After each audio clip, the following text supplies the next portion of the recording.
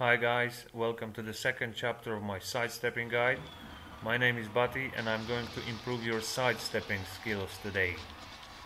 Just to remind you guys, this guide is a part of my series where I will cover all Tekken Tag 2 characters for you. I received some feedback on my last chapter from you guys, thanks for that, and also I received some character requests. So today we're gonna cover Bob, as most of you asked for him. Let's first check what Nobby advises to do against Bob, and that is sidestep right in the close range and sidestep left in the mid range. Okay, just like the last time, we're gonna cover only the close range, so only the high pressure situations. Few words on Bob first. He's really hard to deal with in close range. He has tons of good pokes and tracking moves. Which are really hard to sidestep. So today I'm not only going to tell you how to sidestep each of the moves, but also I will share a general strategy on how to handle the pressure with you guys. Yeah, you know, it's just impossible to anticipate or react to all the moves every time. So we need to apply some kind of strategy while playing against character like Bob. So I will call that strategy the short stepping. Short stepping. Basically, it's just pressing back just after sidestepping, but I will get back to that later. Ready for the next battle. And now let's go for the best pokes and most abused moves of Bob. Okay, let's start with down forward one. You can't really sidestep right and this one in very close range. It's only possible to side walk right when some distance is applied. This move is the main reason to stay patient while dealing with Bob's pressure, really. Down forward one is the move which you really need to exclude from his poking game, and to do that you need to apply some distance. It is possible to go left, but it's really hard to execute, and you don't want to just mix your directions. I mean, it's really hard to go one way against all the moves, but it's not a good idea to guess. So just apply some distance and go right. Okay, next we have down forward 2. You sidestep right. Just pretty simple to sidestep. It's fast, high crushing, pole-like launcher. So really, it launches only on counter hit, but still it's a great move which we really need to evade as much as possible. Really, so just sidestep right. That's one of the main reasons why you want to go right against Bob, to avoid that down forward 2 and then punish it with a launcher every time. Okay, another move which Bob players abuse quite a lot is forward plus 2. It's easy to sidewalk left, and it's possible to sidestep left as well. You cannot really sidestep right on this one. If you are using the short sidestep right strategy, then just backdash after blocking it. If you sidestep right, block, Bob is on -8 frames disadvantage, so he cannot really keep the pressure after this one. And if you backdash, he tries to attack, it will just whiff and you launch it. That's it. Now, down one. Yeah, keep in mind guys that this move has been nerfed since Tekken 6, and now it's not as terrifying as it was in previous games. So just keep that in mind. And sidewalk both ways works. Sidestepping doesn't work at all. I mean, you can sidewalk it either left or right, doesn't matter, but you cannot sidestep that one. And it's not so bad to block this move, so you can still apply the short stepping strategy. It's -9 on block, so Bob cannot really keep the pressure after this one. After blocking this, just interrupt with any fast save mid, and he will not be able to keep pressurizing it. Just don't punch. Just don't panically press punches, because high options will just get crashed by while standing Bob's options. So yeah. If you get hit by D1, by down 1, just don't move. Do not try to sidestep either way. Bob has a few while standing options which will connect if you try to sidestep. Two of these are while standing 1-3 and while standing 1-2. If you block the first hit of while standing 1-3 on or 1-2, you cannot sidestep the second one. Just wait. While standing 1-3 is punishable. It's 14 frames disadvantage, and while standing 1-2 is 7 frames disadvantage on block, and the second one is high. So it's just better to wait. Still, these moves end Bob's pressure. He cannot really apply any more pressure after this one, even if you block it. So yeah, especially if you block it.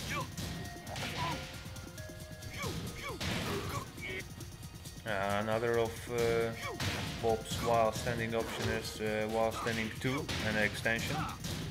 However, both of the extensions are punishable, so I'm not sure if any decent Bob player would just go YOLO and do while standing 2-1 or 2-2. So yeah, but still you need to keep in mind, and if you want to be fancy, you can just sidestep left both of his extensions. So while standing 2-1 and while standing 2-2. They are both punishable, but you can still sidestep both of the extensions and lunge punish Bob. So just keep that in mind, maybe it might be useful. Now back to 2, another abused poke. Very easy to sidestep or sidewalk right. But, however, if you're using the short stepping, you just shortly step and block. You need to duck the second hit, or otherwise you will just block that. So yeah, for the best punish, just if you're short stepping, just short step, block and duck. You can see that, you can react on that and lunge. If you're just going with sidewalking and sidestepping just the way, you will sidestep that with ease. Just go right on that one.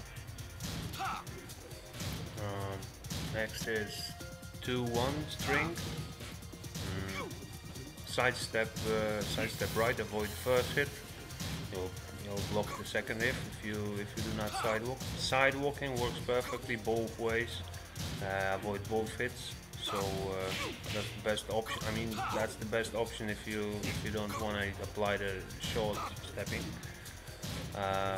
You can sidewalk both ways. It's easier to go right. Sidestep works better on the right side. That's it. This one is pretty simple. If you really want to go left, you can try, but I see no point in that. Just sidestep or sidewalk right. Pretty easy. Now, back 1-2. You can sidestep or sidewalk left to avoid this move. That's pretty easy. But again, that's guessing. I mean, going left, not a good idea. For sidestep right, it is possible, but it's hard to do very strict timing. Still, it's possible to go right and or sidewalk to avoid 2 hits. Back 1-2 is another move which ends Bob pressure, as it is -9 frames on block. So if you block it, you can just use some safe mid to keep Bob away. So I would recommend doing that. Now it's time for some of Bob's crouch dash moves, and first we're gonna check the crouch dash 4-2 hell sweep. You can sidewalk hell sweep right pretty easily. Be careful though, you need to block the mid after evading the low, so just keep that in mind. And surprisingly, well-timed sidestep right can avoid hell sweep as well. It's not really a strategy against it, as it requires really strict timing. But it's another argument for short stepping while facing Bob. Just take that into consideration. Okay, next on the list, crouch dash 1. It's easy to deep sidestep right. It's impossible to sidestep or sidewalk left though. It's actually hard to apply the strategy of short step and block, as you will block the move instead of sidestepping if you just cancel the sidestep early into block. I mean, you need a really deep sidestep or sidewalk right to avoid crouch dash 1. If you didn't manage to sidestep that, just blocked it, It's better not to attack yet. It's only -2 on block for Bob, so it might be often used as a bite move to create an opening in your defense. So just watch out. Do not just hustle after blocking that. And now crouch dash 1+2. Sidewalk right works in this case, but the timing on that is hell strict, so it's not really worth the try. I mean, it's hard to anticipate this move, so guessing is not really the best option here. And beside all that, it's -10 on block, so Bob cannot apply any more pressure after he blocked it. So just short step right, block, that's it. Let's go to down back 3+4 now. Sidewalking both ways work in this case, but it's almost impossible to sidestep. It's really a brain fucker and strategy breaker, as you cannot really short step and block because of this one. If Bob starts to abuse this, there's no other way than just start sidewalking and punish him with a launcher a few times, so you teach him a lesson that he cannot abuse that. But still, that's one of the least moves which actually can force you to stop just short stepping. You can sidewalk, but it's still a bit of a guess. I mean, that's really hard to deal with. If you get hit by this, you're in -8 frames disadvantage, so better do not move.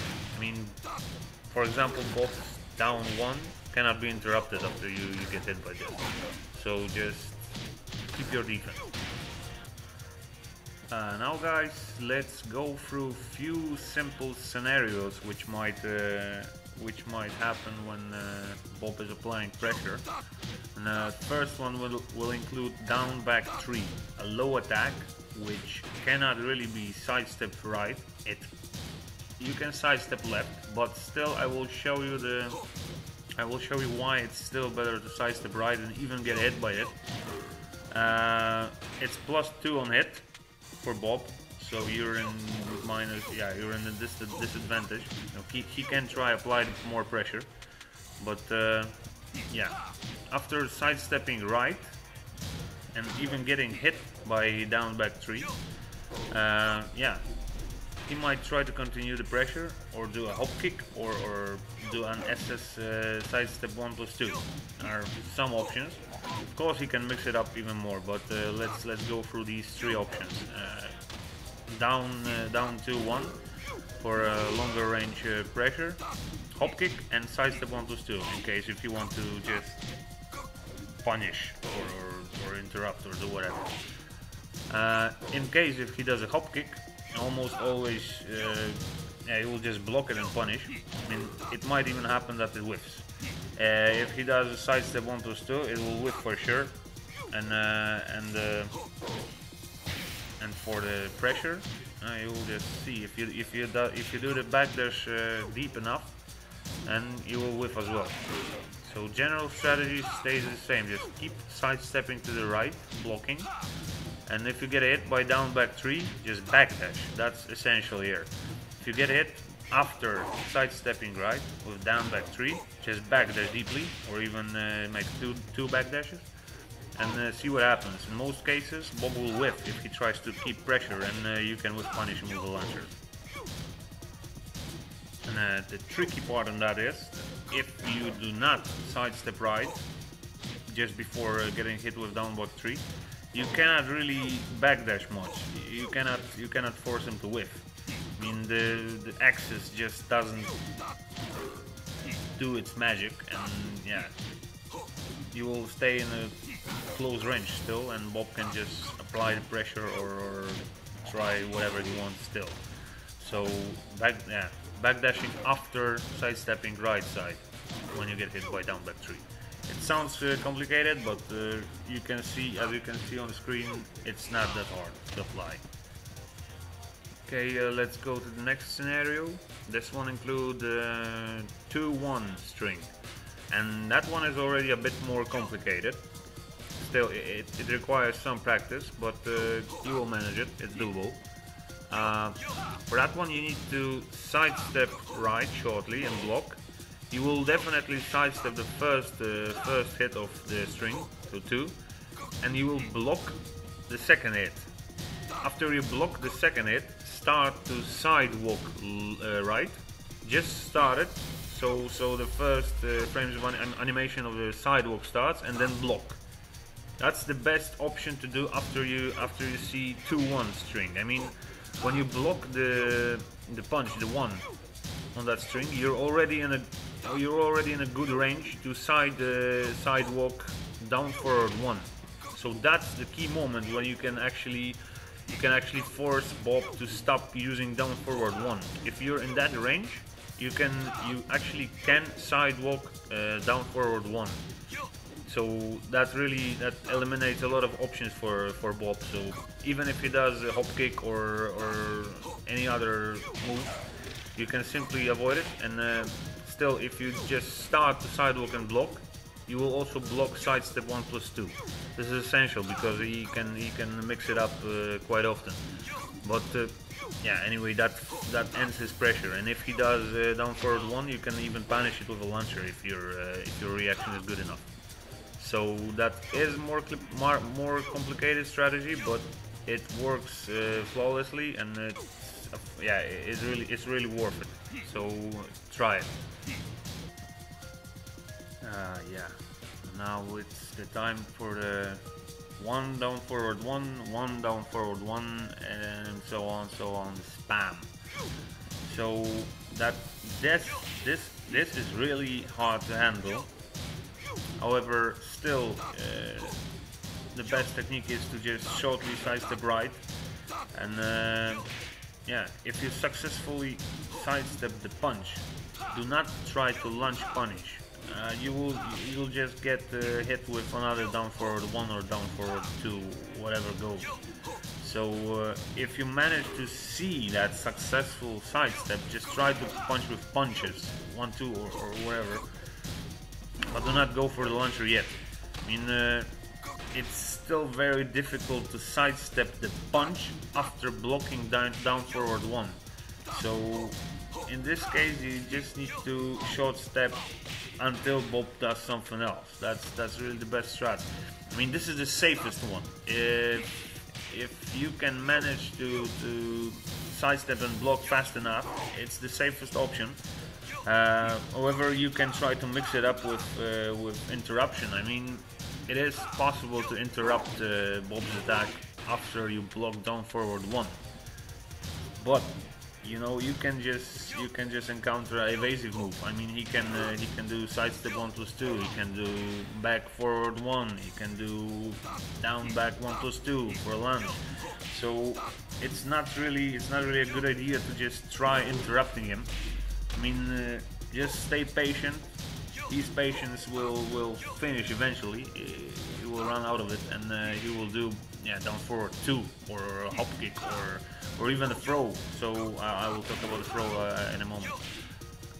Just keep blocking and sidestepping until he does something which you can really punish, and that is the most safe strategy in my view. Yeah, and as a last thing, short remark on Bob's throw, 1+2 throw. It's a forward 1+2.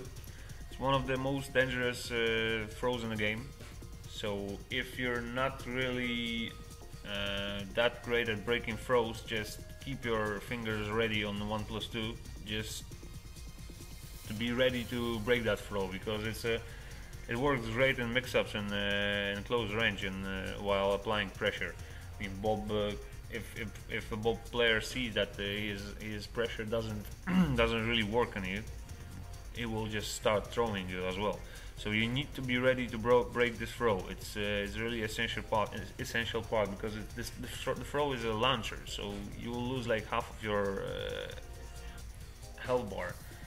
So yeah, it's really important. It is possible to sidestep the throw as well, but it really depends on the momentum on which Bob player used. So you cannot really rely on that. You have to be ready to break that throw. Okay, so that's it for this chapter of the guide. I hope it will help you guys beating these horrible bob spammers. You need to be careful playing online though. It's way harder to apply fast movement like short stepping due to the latency. I mean, even if you play on 5-bar connection, it will still affect your execution a bit. And then that bit might be enough just to mess it all up. I mean, yeah. So thanks for watching, I hope you enjoyed it. I placed some time links for you guys in the description, so if you need to jump directly to one of the moves described in this video, you can just simply click the link. And for these of you guys who watch this series for the first time, check out my previous chapter, which covers Elisa. It's less detailed than this one, but I actually think Elisa needs less attention in terms of sidestepping than Bob, so it's alright. Okay guys, if you enjoyed this, please give me a thumbs up, subscribe my channel and leave me some feedback in the comment section. And yeah, take care and see you guys.